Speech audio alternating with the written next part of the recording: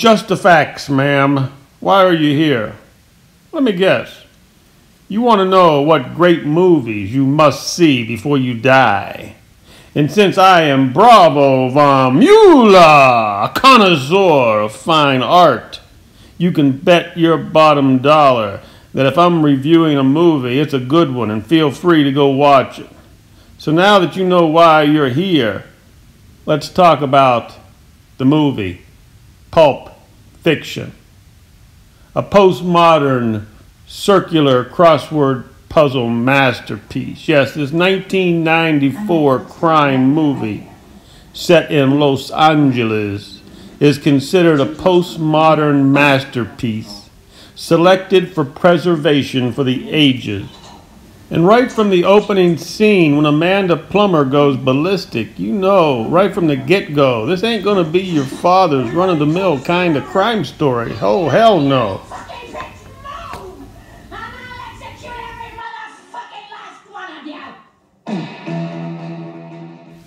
Well, 2 years before Pulp Fiction, Quentin Tarantino wrote the masterpiece True Romance.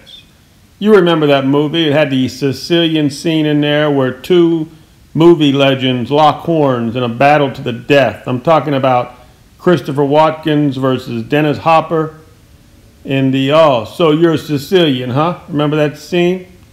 And that was a home run. He hit a home run there and he took off like a meteor. Well, he incorporated some of those ideas from the True Romance movie. He incorporated those ideas into this movie, Pulp Fiction. So the bottom line is Quentin Tarantino had a good 10-year run before going soft. And there's quite a this movie had an all-star cast. I mean, they had John Travolta, Samuel Jackson, Uma Thurman, Harvey Keitel, Tim Roth, Amanda Plummer, Ving Rhames, Rosanna Arquette, Bruce Willis, and Christopher Watkins. And I can imagine the 30-year-old Tarantino had a little pressure on him to hit that buzzer shot. And he did hit the buzzer shot. He went swish, all net. This is a classic movie. Now, Quentin had to go back and channel some of the old classics. Remember this scene here? The glowing box. You see, to make a movie as good as Pulp Fiction, Tarantino had to remake film noir magic. He would be influenced by classic pieces like this from Kiss Me Deadly, the 1955 movie, and The Glowing Box. He was also inspired by Orson Welles' masterpiece. Remember our review on that movie, A Touch of Evil? Marlene Dietrich? Look at her here with her black wig on. Normally she was a blonde. Now you see the influences. Uma Thurman. Let's see some of the similarities here. Uma Thurman, black wig, smoking, blowing a smoke out, those big beautiful eyes. Were they trying to capture the moment? Yes. What a great moment here. The bottom line is, yes, Quentin Tarantino is influenced by the classic pieces of film noir, but he's driven by his true romance, renaissance of awakening. He's mixing his own genius with the genius of yesterday. So let's go ahead and go through the movie, pick out some of the good scenes. I'm going to tell you why Pulp Fiction deserves to be in the same category as the great ones. Now in this scene here, John Travolta's character, Vincent Vega, is talking to Jules, which is Samuel Jackson's characters, and they're talking about the differences between Amsterdam and America, like the quarter pounder with cheese is called the Royale with cheese. It's a pretty good scene here. I believe that Tarantino picked up on some of these lines when he was staying in Amsterdam. And remember earlier we were talking about the movie Kiss Me Deadly, 1955. There she is, glowing box.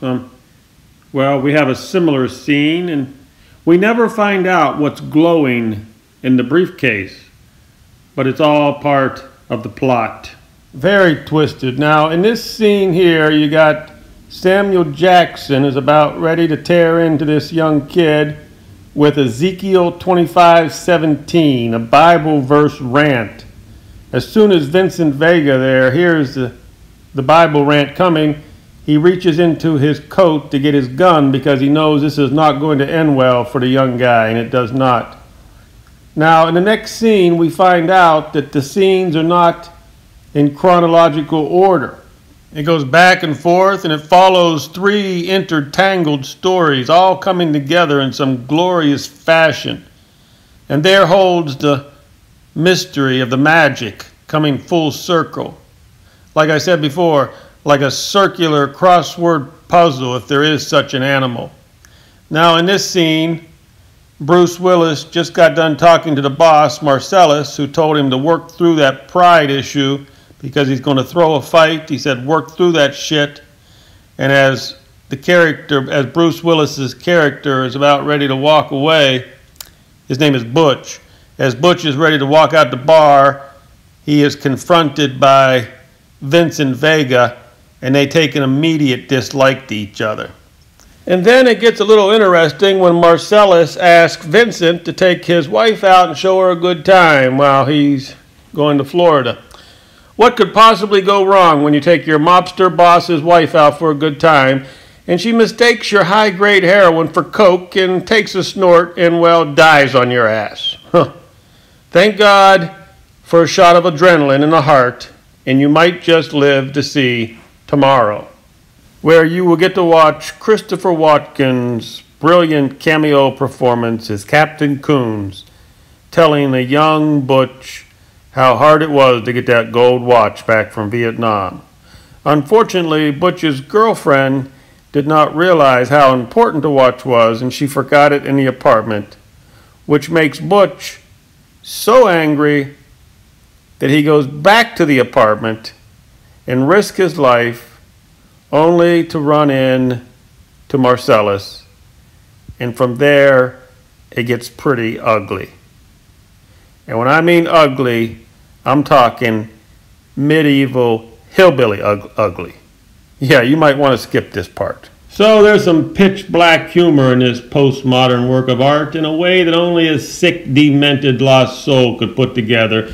The bottom line is you probably got to be hungry to make a film like this. And unfortunately, for us movie buffs, today Tarantino has fallen for the honey traps.